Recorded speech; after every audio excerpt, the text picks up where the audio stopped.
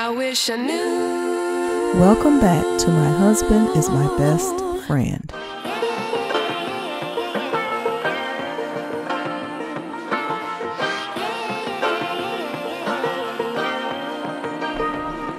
Shaunie speaks on how she deals with people constantly criticizing her decisions. Hi! Wait, let me clean my little camera, y'all. This is so good. I'm so sorry. Sorry. Okay. Hey! Hey! How are you?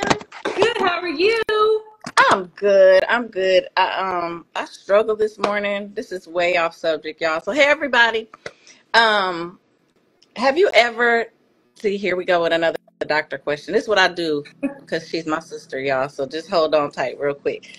I tried this new multivitamin, right? I took it last night. It made me so nauseous, like all night. And this morning, I got to the office. I literally laid on the couch for the first 2 hours. So I got my life together. But I don't know what I don't know. I'm usually not that sensitive to multivitamins, but hey. Yeah, and you know, nowadays they put so many different things in vitamins. So your body probably was not used to the chemistry that was in it. Probably need more water today. Drink your water. Okay. But your body was like, whatever is in here, I'm not feeling it. I don't like it. Sensitive. Yeah, you don't like it. So if you give yourself a couple days and it don't go away, then it's not the one for you. Okay. I don't think I would try it again, so you ain't got to worry about me. I was like, I do not want that feeling. We'll go back to. Oh my gosh! I just want to tell you, you are hilarious because the way that you came rolling into this live.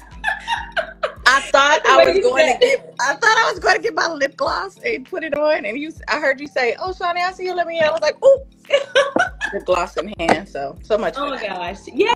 So we're so excited to have you on. I have your book, Undefeated, right here. You thank you, so sis. Pretty, yes. And so we're just gonna dive right in because we don't want to hold you long. We know you have stuff to do, but I want to thank you for the opportunity. Obviously, you have just been such a blessing to my life, even watching you from afar and watching you blossom, and to the beautiful woman that you are. It has just been amazing to see your growth. And I know you are shy. Like people don't think that, but you are shy. I am. I don't like talking in front of people at all. Like yes, and you have just come out of your shell so much, and seeing you on stage and just talking and blossoming, it has just been so beautiful to watch. And so for anybody that's on the call, like you could do that too, but you've just been such an inspiration in so many ways. So thank you for just taking me under your wing and just being a real one, because that's not real popular these days. It's really not. But I always, it's so much easier to be your true self than it is to like act like something else. Right.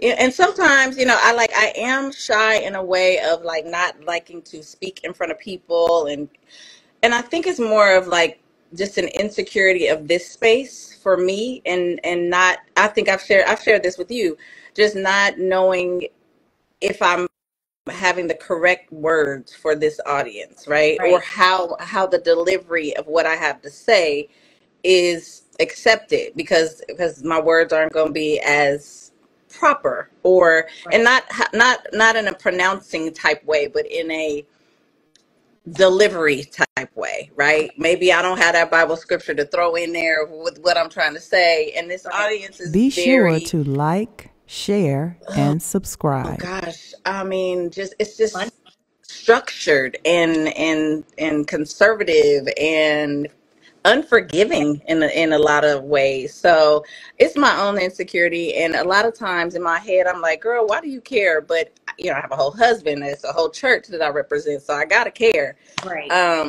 But yeah, so I think it's easier to shut up. Right. It's just easier to be quiet and save myself from any ridicule or mistakes, even though we all make them. I just rather be safe than sorry, which is, not the best solution, but that's what I'm just trying to figure that space out. Right. Well, I think you're doing an amazing job. So if everybody would mind the business that pays them, then everybody would be okay. But we focus on others so much. It's like, if I focus on myself, imagine putting that energy into me and not somebody else. But okay. So we'll move on to the questions and just talking about Undefeated, because we're having a discussion about your new book. And so I just want to ask you, as you share with everybody else, what inspired you to write this new book, and how does the title really reflect like your life's journey?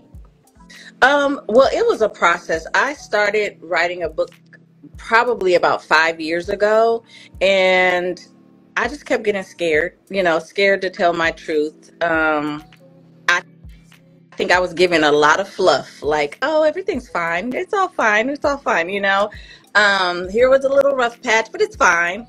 So it took versions of me. Like as I got older and wiser and more experienced in certain areas, that it just was the version that I was in when I first started the book was not who I was when I said, you know what, let me sit down and really just talk about things that I've been through. Now, what I did fear even when writing this book was me share my story includes other people.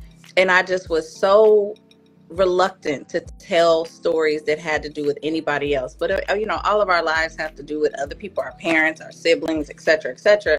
I was like, well, it's not fair that I have to tell their story to tell my story. Right. But in some instances, it just, it is what it is. I know my mother was not thrilled with everything that I had to say in this book, but that's my story. And, she's my mother. Right.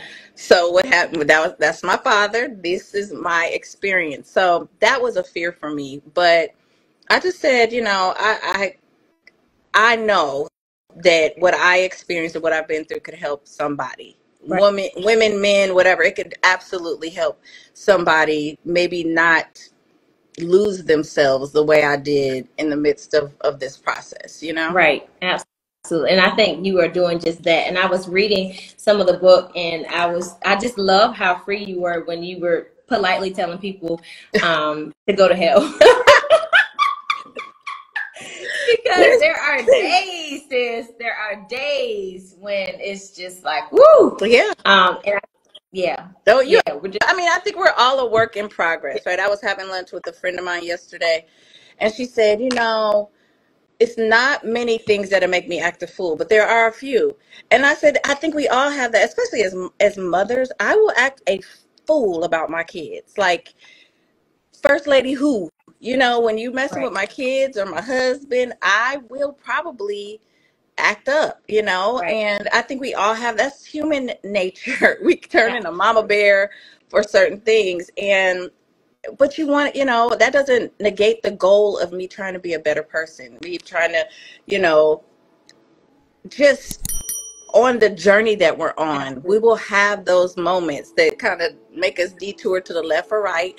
But the fact that we're aware and like, you know what? Okay, I let myself go right down that rabbit hole that I'm trying to not go down, but I made a mistake. Let me get back on track. So we're human. Exactly. And, like you said, those people that want to be all in your business, have judgment. What you do at home, right? What are you doing that we don't see that you want to ridicule me for because you just happen to see mine? Right. But it is what it is. It's like we don't have them days. Exactly. And yeah. And we do know that Peter carried a knife and a Bible. Okay? Hello. And he was still a disciple. So hello. Let's be clear for all the Bible scholars. Right.